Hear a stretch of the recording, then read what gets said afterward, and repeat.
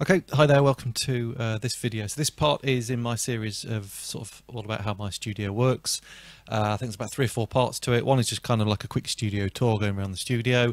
There's one on all my MIDI connections, there's one on all the audio connections, there's one on how I incorporate the iPad. I think the one that talks about the MIDI connections just sort of shows how I use everything without a computer. This one is all about how I would use my studio incorporating a computer running Ableton Live, and specifically Push, which we've got down here.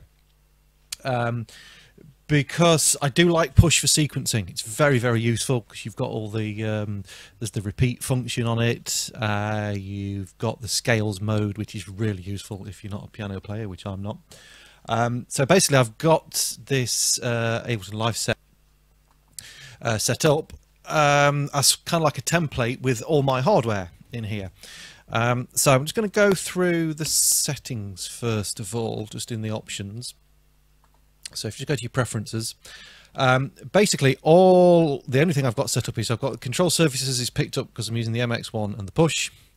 The only thing for this I've got highlighted on here for now is the USB 1 on the MX1, which is getting track output from Ableton going into there. If you watch the MIDI video, you will know kind of a little bit about how my setup works. And what I basically done is the TR8 is sort of the start of my chain of all the MIDI connections, then everything passes through in a really complicated kind of MIDI through setting. So the reason I've got the MIDI here going to the USB 1 on the MX1 is because my TR8 is connected to USB 1 port on the MX1. If I send it anywhere else, the MIDI won't flow through all the rest of the equipment.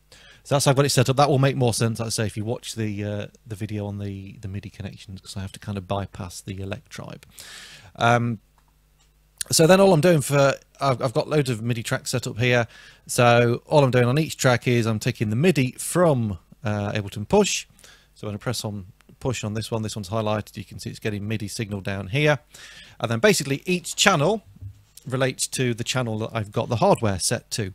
So let's just quickly go through these because I'm using a few like racks and Max for Live devices as well, just to help control the hardware. So basically my aim with this was to be able to control all my hardware and sequence all my hardware from Push, so I can then record those MIDI sequences into Ableton Live, which is then going to be very, very useful, obviously, for writing and arranging. So this is more a writing and arranging kind of method I would use rather than a live performance. So track 1, we've got the MB33. Now, unfortunately, I've not got the audio cable plugged into that because I've had to nick that channel for my microphone. So apologies for that. Okay, so I can select the tracks from the Push. So if I press on track 2, which is this one here. Okay, that's the TB3. So now when I play on here, that is now sending MIDI to my TB3. I'm playing that. Channel 3 is that's the TB03. So that one's set to channel 3. Just go back to TB3. If I just open up there, I'm using this rack thing here. If you just do a search for TB3 by Protonica, I believe this is a free Max for Live device. This enables you to take remote control of the TB3 from Ableton Live. So if you're sequencing a load of stuff and you want to automate the dials on the TB3 and basically kind of use it like a VST with the sound coming from the hardware unit, very, very useful. And then it has an external instrument on this section, so that's why up here we've not got the, obviously, because when you put an external instrument in, it kind of turns it into an audio track. So I've got the same MIDI settings here as I would have had on here if that was a normal MIDI track. So MIDI going to the USB 1, and that's on channel 2. So going along, we've got the Volca bass on channel 4. Again, I've got a similar, oh, get rid of that. I've got a similar V-Bass control. I can't remember if I had to pay for this or I bought this, I can't remember, but there are a few out there. Again, this gives you the ability, any of these dials can be automated, and you can also control them. If I go on devices on Push, you might not be able to see this on the display at the top, but Get it on there. Obviously, we've got the controls on push as well. So if you want to record your automation from the dials on push, that will change these as well. So really, really useful for using these with push, or you can just obviously program them in like you would on normal envelopes when you're recording just as a VST. So all of these little plug-in things, like I say, it basically gives you sort of VST control over external hardware. The only thing on the Volca base is, which is hardwired on the Volca base, you can't do anything about that. The filter doesn't accept MIDI messages, so the only thing you can't change is the actual filter level, which is annoying because that's the best thing on the Volca base, but you can't do anything about it. That's just how the unit's built. Moving along, we've got the mini log. Let's just find a different patch for that. There you go, that's a bit nicer. Sorry, I keep knocking my flipping... There we go. Keep knocking that. Right, so there we go. There's the mini log playing from push. Again, we've got a similar device here. I think this one was free. Mini log 1.4 it's called. It's just like a free Max for Life thing. Just going back on the Volca base, you also have the ability to save presets with this thing, which again is brilliant because obviously you can't save presets on the unit itself, so you can save presets within there. Moving along this channel I've not got plugged in. This is a Yamaha keyboard. If you look on the studio tool, you'll know what I mean about that. This channel is the iPad, which I've not got connected up at the moment, but that would send MIDI messages out to the iPad so I can play any software synth apps I've got on the iPad. I think normally I'll usually use that Sunriser app, which is really cool. The TR8, if you look at the layout now, it's actually changed now into a drum rack. So we can, this is using this drum rack thing here. Again, if you do, excuse me, a search for this TR8 remote, I believe this is free as well, which basically gives you a drum rack with all the sounds from your TR8. Okay, with all the channels on there, which is pretty cool. Moving along, we've got the TMX, which is the Yamaha drum sound module. Which won't play at the moment because I've just got to change the patch on the patch bay. Just give me one sec.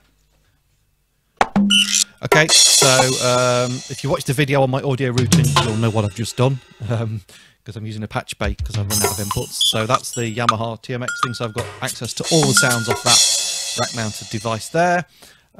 Moving along, we've got on 15 the Volca keys. I've not got that one connected up at the moment purely because I've had to use the... change the settings on the MX1 to do with the digital analog conversion thing for recording this video. So that's why I'm not getting any sound from that. But again, I've got this. I think I did have to pay a few quid for this one. Volca keys maxed, Volca key maxed. Again, you can save your presets down here. You've got access to all the controls, which again, you can automate, which is excellent stuff. And then last on channel 16, we've got the System 1. Let me just get a preset working on there. There we go. So that is then now playing the System 1.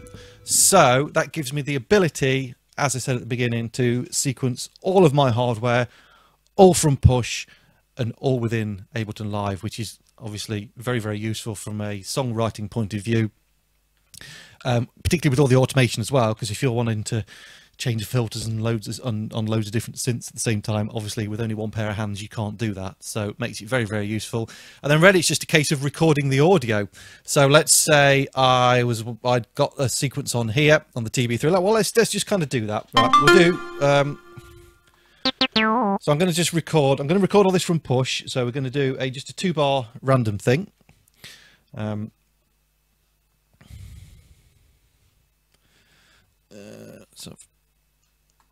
So I'll just... okay,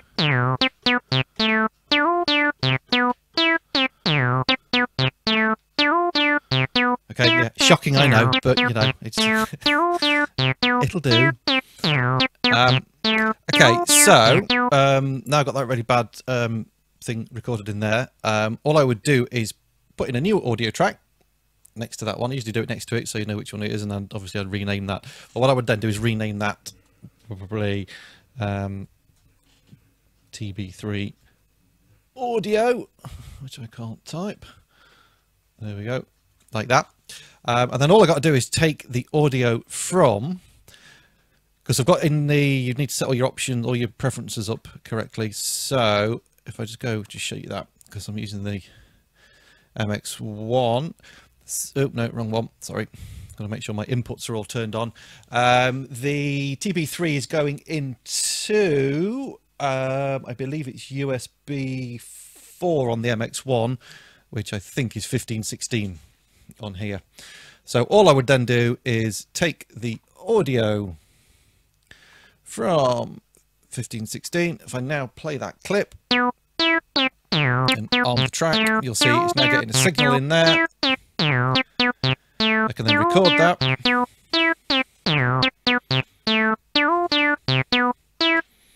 Okay, and then we've got the audio in there. Obviously the levels are a bit quiet, but we could boost it up there. And then if you get a little bit of delay, as long as you know the timing, you can, I mean, all I would do with this is I would probably just set 1.1.1 there, just in case you've got any latency stuff, just to time it up and tighten up the timing and warp it that way around. I've got another video on that as well somewhere on my channel. But that's how I would then record the audio. So all the audio, well, I would record the audio for all of those things. And then you got your track to arrange and so on. So hopefully that makes sense, and it gives you another way of using your hardware and controlling it from push. The only connections I've got into the computer are a USB connection from the MX1 into push, and a USB from the push. Sorry, start again. A USB connection from the MX1 into the laptop, and a USB connection from the push into the laptop. And then everything else is all just controlled via MIDI. Okay, thanks for watching. If you've got any questions or comments, leave them in the section below. Please like and subscribe. I also now have a PayPal account. If you want to give any donations, however small, are greatly appreciated. There's a link in at the top of my page, and I'll put a link in the description as well. Just to donate if you feel generous. Or just go and buy some of my music, or stream my music loads of times, because any bits of income that I can get from this just helps me to keep the channel going, and helps me buy more synths. Okay, thanks again for watching. I'll see you on the next one.